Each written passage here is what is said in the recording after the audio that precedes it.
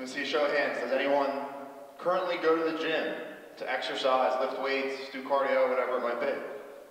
Awesome, not too bad, not too bad. Does anyone do any exercise in their own home? Go outside for runs, go biking, whatever it might be. All right, not bad. And my last question, is there any Sixers fans in the room? Awesome. The Sixers guys have absolutely nothing to do with my talk today. I'm just excited for what the future holds for them. So with that, let's get started.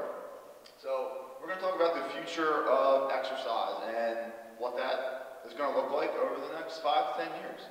All right? And to help explain what that's going to be, I want to share a great story about Chaz McCormick. Chaz is a professional baseball player for the Houston Astros. He's an outfielder for them. He actually grew up locally, went to Henderson High School. After Henderson, he attended Millersville University and set 2 great records there.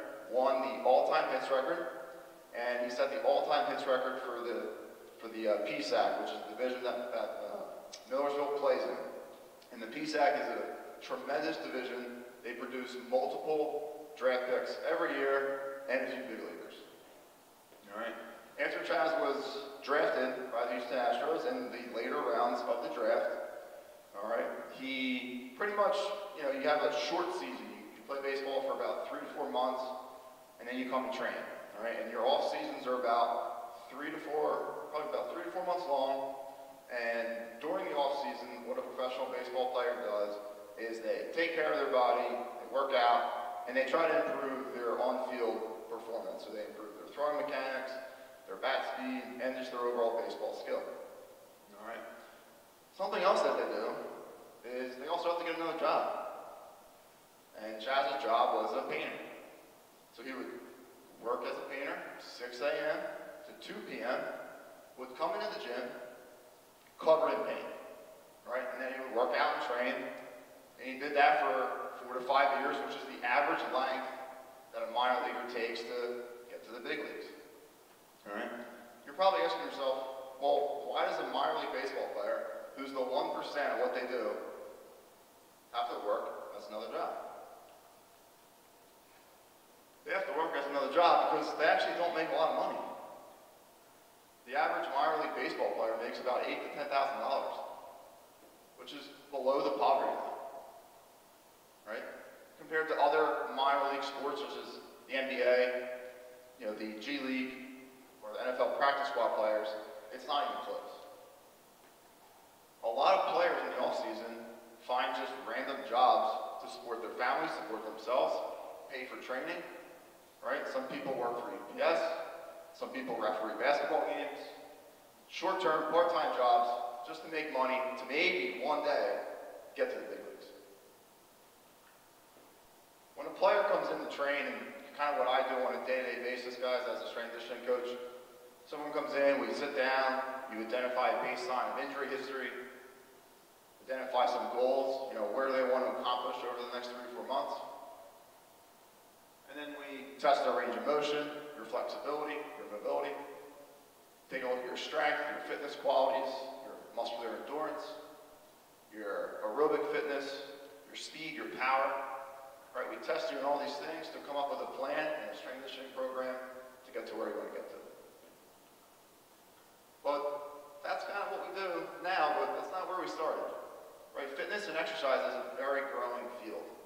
And it's always adapting and always changing due to a lot of different things. Technology, research and science is always changing the field.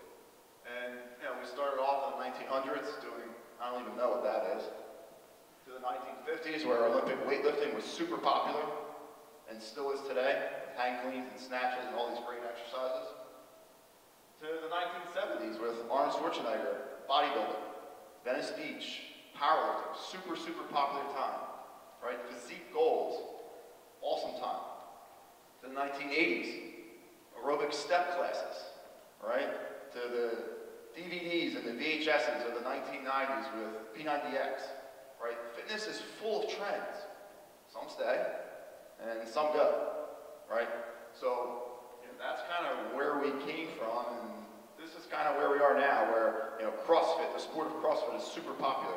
The in-home exercise is so popular right now with Peloton and tonal and mirror and all these other different types of ways to exercise in your own home, right? And a lot of strength conditioning coaches today are utilizing awesome technologies such as GymAware or PushBand, which are just ways to measure speed or how fast the barbell is moving. So that's kind of what we're doing right now, and where are we going to be in the next 5 to 10 years is really exciting.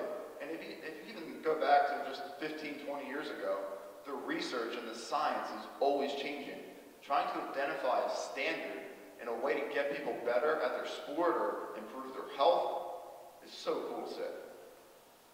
So, what the future is going to look like, guys, for fitness and exercise and strength and conditioning, I do believe that technology is going to be a crucial part of that, right? I think in commercial gyms, you're going to start seeing pieces of equipment or iPads more involved in, measuring your progress when you go to the gym. Instead of just moving a pin down and that you're lifting more weight each week, you're going to have a profile pulled up, and it's going to say, hey, last week I moved this much weight at this speed for this many reps in this range of motion, right? So we're just quantifying so much in exercise, which is so cool and so exciting to see.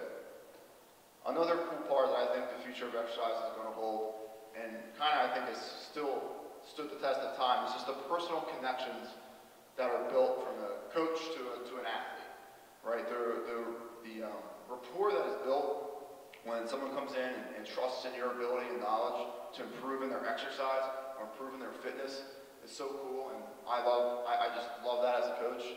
And I want to share this quick story. It's one of my favorite things about being a strength and conditioning coach is when you work with a minor leaguer for 4 to 5 years, you see him grind, work all these jobs, lift a lot of weight, 4 to 3 hours a day they train, to get a text message or a phone call one day and say, hey Rob, I made it to the big leagues, thanks for everything you do. Right? That's so powerful, and I love that. So, that component of exercise